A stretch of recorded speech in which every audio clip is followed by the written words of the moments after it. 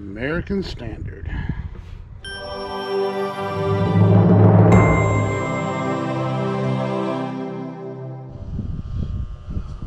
What's up, guys? This should be a quick one, I hope. This is a roofer that does some roofing work for us on our installs where we're doing flue changes and things that penetrate the roof, I'm assuming. Called the owner this morning and said that he suddenly lost his air conditioning and the outdoor unit won't start, but it buzzes. I have the disconnect out right there. He is not home. Benefit of the Wi-Fi thermostat. He's got dogs in the house. Hey, I can turn it on from my thermostat for you. Problem is the air handler's in the attic. So I have to get up there.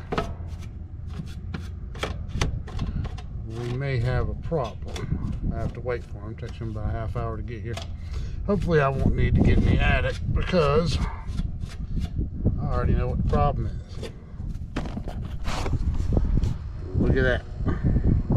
Good old puffy contactor. But let's see what it does when you put the power to it. For those of you guys that aren't completely familiar with what a contactor does to a unit when it doesn't work anymore.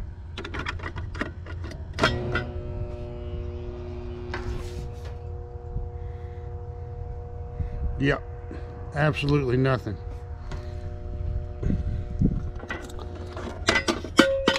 So let's get this contactor swapped out so I can get on out of here. You know, it was about 10 minutes from me, so he got lucky because I just walked out the door heading to Raleigh, which is about a 35-minute drive from here. So I'd have hated that turn around, come all the way back down here. That would have been, because I'm supposed to go to Cary this morning. Just came in at the last minute. Cary is yeah, well, we'll just say it's a place I'd be perfectly fine if I never had to visit again. It's just one of those towns. But anyway, 45.5. Let me go grab one real quick. All right, we have a 45.5. Yeah, I better test this thing. I don't need to test that one. I know it's bad, but the way they make things these days, and as many times as I've seen a capacitor come out of the box reading 15-20% lower than it's supposed to be, just out of an abundance of caution. Okay, dang it.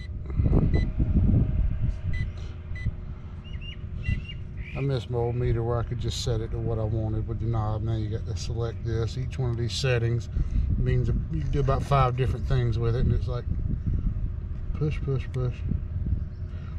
45.8, 4.995.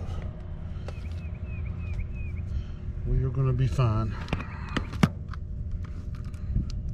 So get this in. Said no reason to test this one because I'm pretty sure it is dead as a doornail.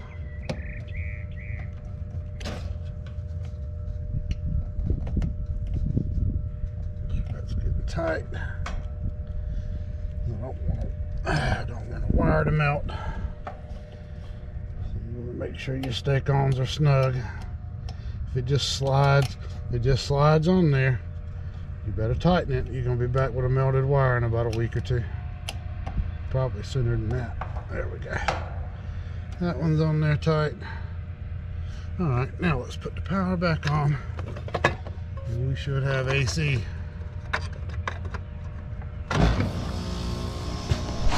There we go. We're all set.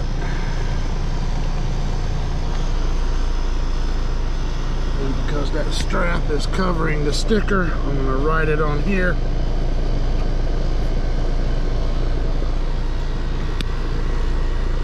So nobody has to take the screw out just to see what size it is if they ever come back and test it, which this thing doesn't look like it gets a whole lot of maintenance, so that may not be until it goes out again.